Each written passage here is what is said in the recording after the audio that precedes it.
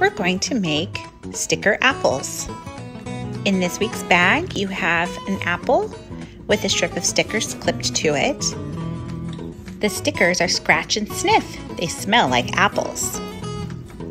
There is also a strip of vocabulary words that you can use during this activity, such as the word smell.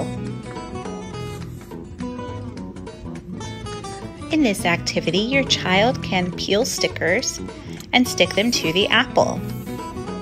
You can also support vocabulary by pointing to things like put on and sticker. Your child can also request more. As you're working together, you can point to I see apples. Put on sticker. This activity is to support fine motor development, but as you can see, it also is a great way to support language.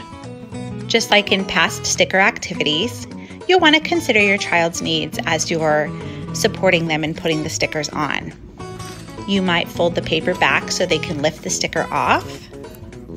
It can be really tricky getting that sticker from fingers to paper. You can also give your child the sticker and then give them the opportunity to say, I see apples, and to ask for more.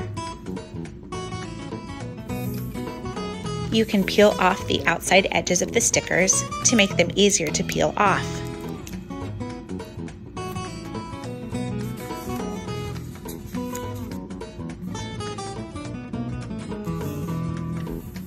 Again, you can point to the word more. You can also point to the word put on and sticker. As we mentioned before, if your child has difficulty peeling from the paper, you can put a sticker on their hand.